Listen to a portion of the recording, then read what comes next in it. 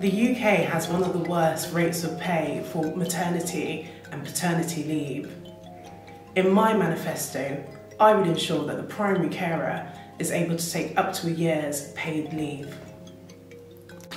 In my manifesto, I would like to see the government taking more of a proactive approach towards mental and emotional health in society in a world that is rapidly developing in technology, in business, in our globalised economy.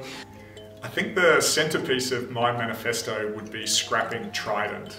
Ensuring that all children have an early start to life, whether that means that they have access to exactly the same quality of education or a free school meal every day.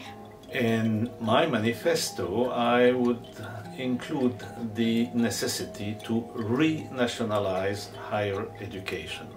My manifesto would take recognition of the UK's positioning of itself as a centre for excellence in personnel and commerce and law in a number of fields across the world, and come up with an immigration policy that is equitable and also takes note of all of those principles.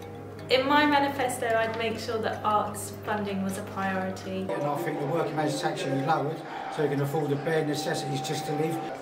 It would be to stop tax under 50k and no more wealthy people using charities as a taxable Tax evasion. I would change, or try to change the social housing contracts at the moment, really. I would like to see a Commission for Future Generations and a Parliamentary Joint Committee for Future Generations. This would have the capacity both to scrutinise potential policy and legislation to ensure that its impacts are positive for future generations and could be a catalyst for political change, not least in relation to ensuring that we meet our carbon emission targets and set good examples in terms of our climate policy. So in my manifesto, I'd have a universal basic income, a citizen's income for everyone. I would put in my manifesto would be to form a Truth and Reconciliation Commission regarding Britain's colonial history and imperial rule. So in my manifesto, I would abolish austerity to help homelessness, and I would definitely have more government subsidies towards discounted travel, especially for workers that commute. And in my manifesto, I would incorporate mindfulness and entrepreneurship in school curriculums.